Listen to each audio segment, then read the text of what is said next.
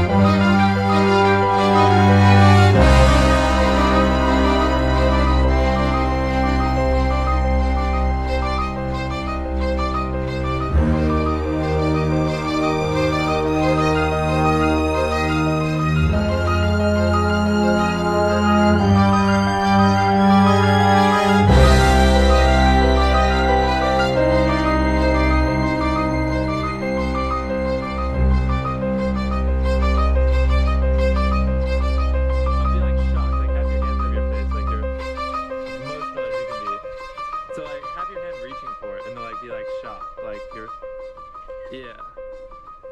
Now act a little surprised.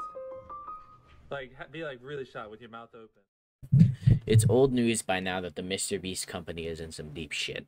Barely a week after Ava Chris Tyson got exposed for being a pedo, a former Mr. Beast employee that goes by the name of Dogpack404 released a nearly hour-long expose video, which brought up many serious allegations, including fake challenge videos, possible pedophilia, worsening the obesity crisis in America whilst openly speaking against it, running illegal lotteries, which were all aimed at children, and blatantly lying towards subscribers. With how serious these accusations are, if they were proven to be true, which Dogpack showed some pretty compelling evidence, they would be devastating to the Mr. Beast brand and possibly YouTube as a whole due to how large of a channel Mr. Beast is.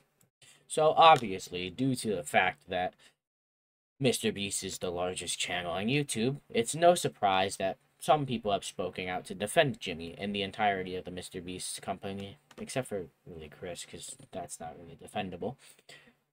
So, I'm going to have a hypothetical debate where my friend Vogel is going to play devil's advocate to defend Jimmy / the Mr. Beast brand, and I'm going to counter his arguments. Canceling Ava Chris Tyson is unnecessary or transphobic. First of all, being trans does not justify being a pedo. Second of all, people still must be held accountable for their actions, even if they were committed in the past. And finally, Chris is being cancelled for actions that were committed before she was trans. Jimmy's efforts on Beast philanthropy justifies his actions. Another counter-argument is that Jimmy has been proven to fake some of his videos in the past on his main channel, which this does compromise the legitimacy of his alternate channel videos. After all, if one video is faked by somebody or a company, there is reason to believe that their other videos, made by the same company, would also have been faked, which this just makes it to where we can't believe Jimmy anymore, because now we don't know what's real and what's not. Jimmy is not pedophilic.